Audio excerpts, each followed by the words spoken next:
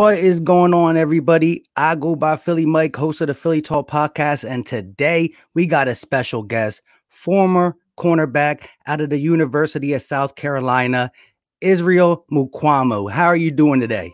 I'm doing good. How you doing? Hey, hanging in there, hanging in there.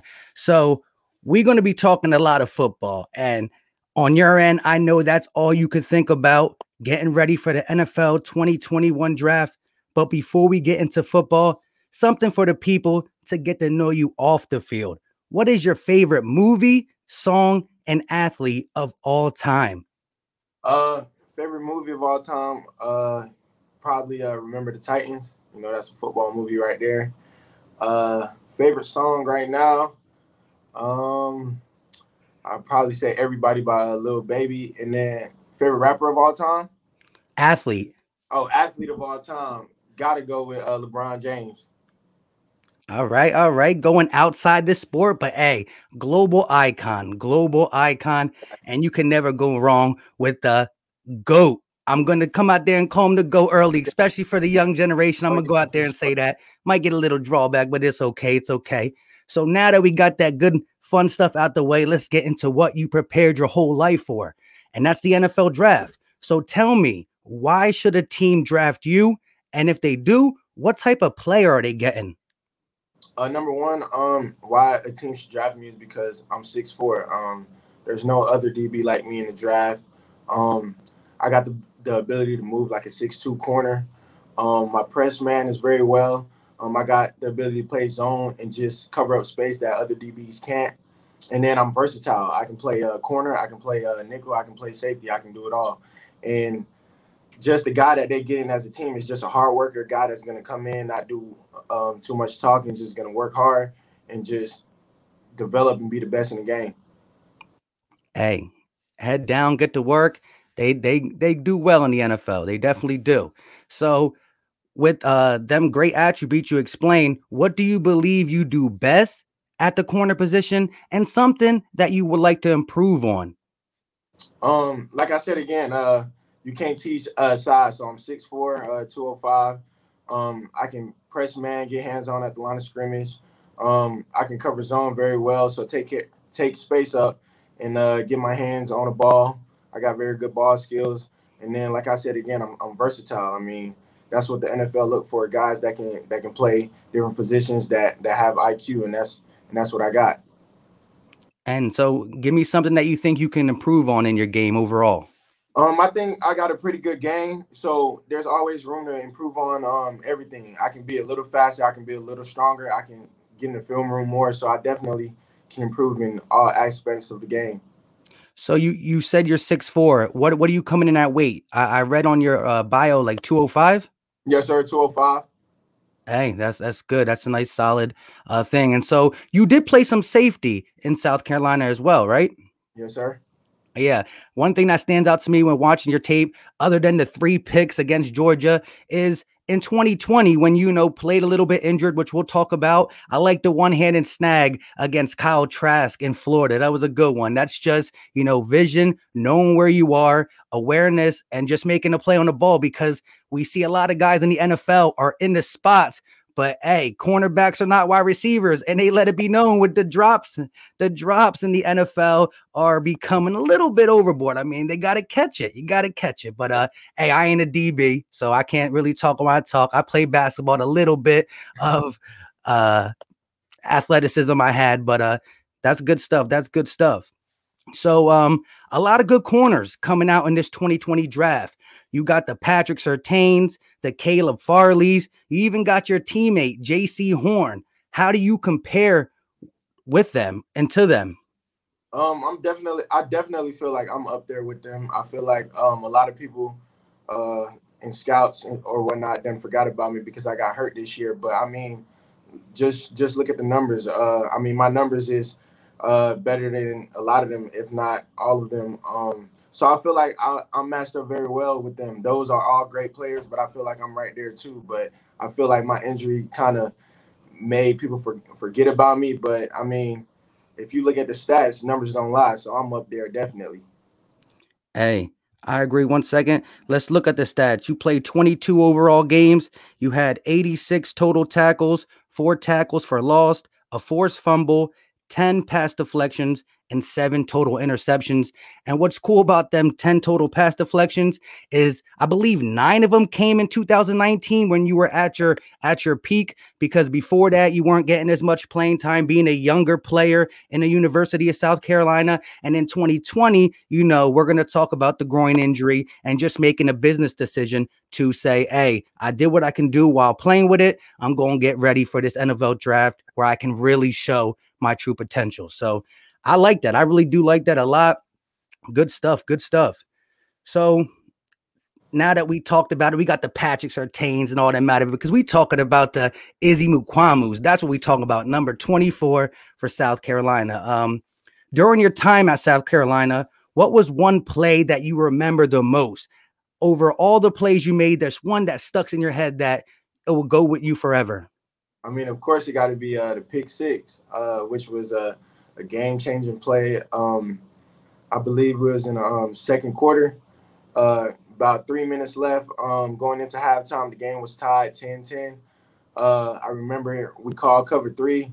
The receiver came off the line. He had a comeback route, and then I just broke as hard as I could, got the ball, and then I took it to the house. That was one to remember because I feel like that just turned everything for me. Do you think your game fits cover three probably the best? Is that one of your favorite coverages to play, or?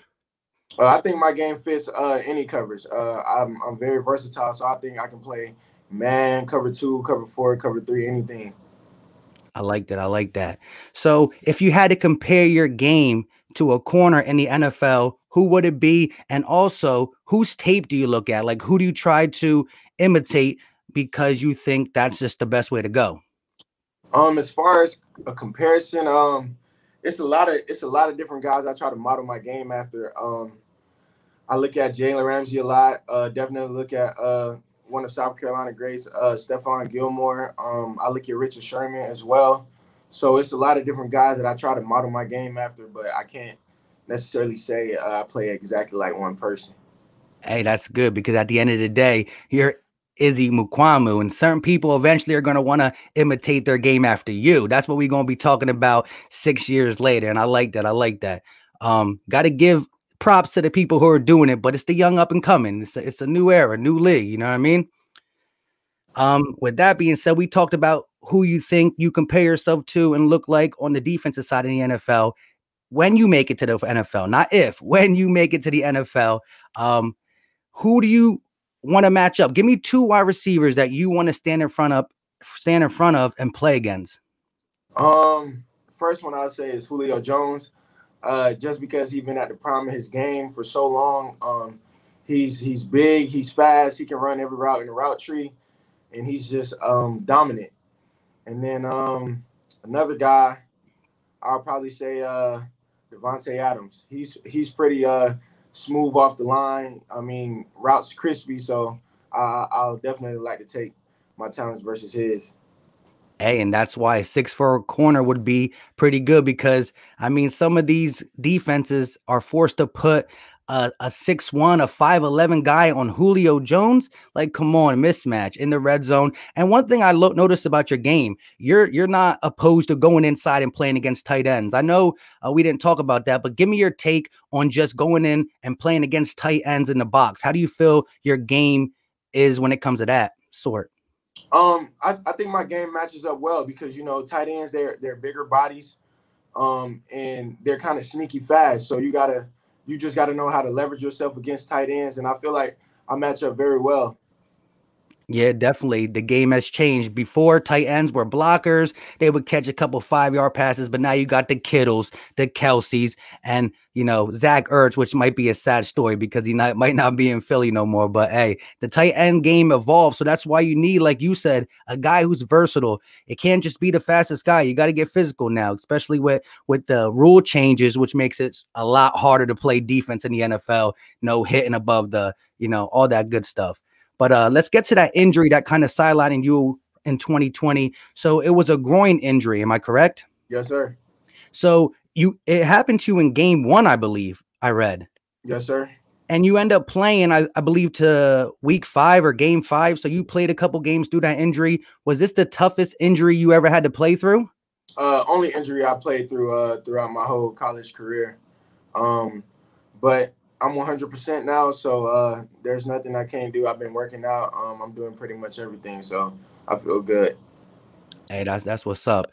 Um, Now again, we talked about this a little bit backstage, but this is predominantly a Eagles podcast, and we definitely can use a corner. I mean, we got a guy out there that we can trust in big play Slay, and we got some talent, but they're all what I would call slot corners. They're small. They were thrusted out there to play on the outside, and we got beat up a little bit, a lot of it, to be honestly. Guys like Devontae Adams and DK Metcalf really torched us. We didn't have to play against Julio Jones, thank God, but we definitely can use a cornerback. So what do you think about the Eagles defense in general and possibly playing against besides a player like Big Play Slay?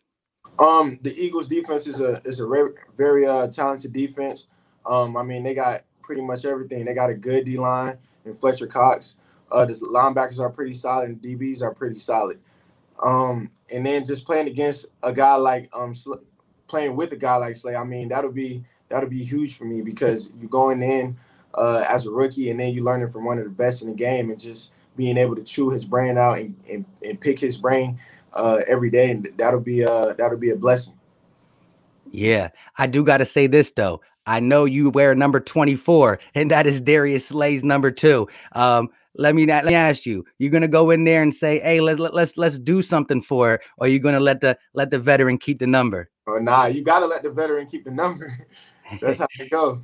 That's how it goes, yeah. Because one day, once he's gone, someone's gonna come for your number, and you're gonna say, "Hey, Junior, you gotta wait. You gotta put your Right. time in. You gotta put your time in." But man, like I said, Big Play Slay is a guy who's a press corner, and again, you can really look at him. He's a Pro Bowl corner. Played most of his career with Detroit, but again, um, very versatile guy. Let me ask you this: if you did play with a guy who actually follows, would that bother you? You think, or would you be able to switch, mix, match, or would you like to stay on one side and play?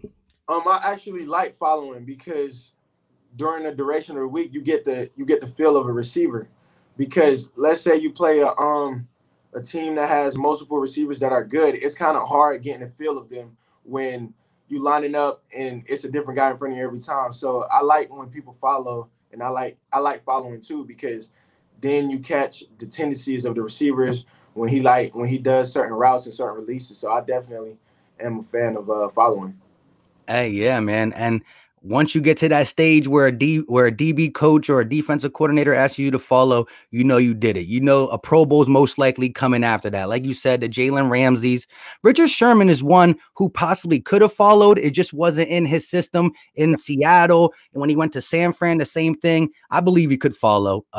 But definitely did his work over there. And I do agree. You should model your game after the bigger corners. And we need to see the group of bigger corners coming in because the NFL is getting bigger and faster at the wide receiver position, like DK Metcalf. I mean, the speed and size of that guy is wild. And I can't believe the Eagles passed on him. It hurts. It hurts. So last question I got for you, my guy. Okay, it's draft day and your name gets called. What is that going to mean for you? I mean, just a relief. I mean, because this just been something that I've been working all my life for. My brother put me into football since I was 7 years old, and I remember just saying I'm gonna make it to the NFL, and then my brother always kept telling me like it's a 1%. It's like less than 1% that make it to the NFL. And as a kid, everybody's is playing football. They think we all gonna make it, but it's true. So just the dedication I kept, keeping God first, God blessing me with this opportunity. I mean, putting great people in my life and just getting me this far. I mean, it'll definitely be a blessing. Hey, that's great news. Now, I do want to ask you this. I see you're wearing the shirt says whatever it takes, and you got a merch line. Speak to me about the merch line. So yeah, the merch line, the Mukuamu brand, that's what it's called, and then our line is whatever it takes. So basically, how the story came about was, I was getting recruited in high school, played high school football in the state of South Carolina, had a couple offers my junior year. Then my family we relocated to Louisiana because my dad got a job out there, And I just remember in my recruiting process coming to a halt.